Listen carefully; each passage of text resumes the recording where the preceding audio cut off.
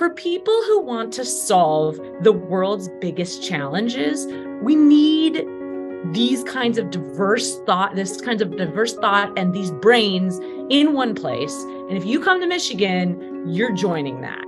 I think that ISD embodies that spirit of interdisciplinarity, of understanding different areas, of fostering passions in areas that are outside of engineering, outside of systems, outside of design, but then bringing that back into an engineering context to make huge steps forward. As an engineer, my responsibility is to take math and science and transform that into solutions that help the world. Where I personally focus on is in questions of justice. Our energy systems are incredibly inequitable. They put burdens on people in disproportionate ways.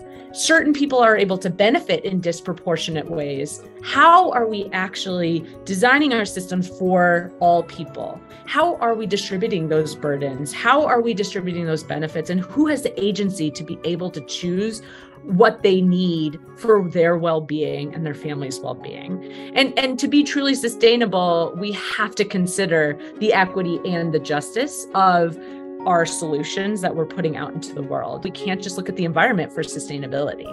We have to be able to we have to put focus on the people aspect to ensure that we're really designing these systems and redesigning these systems, maybe even reimagining these systems for all people, and making sure that the burdens and the benefits and the agency are being distributed in ways that are fair.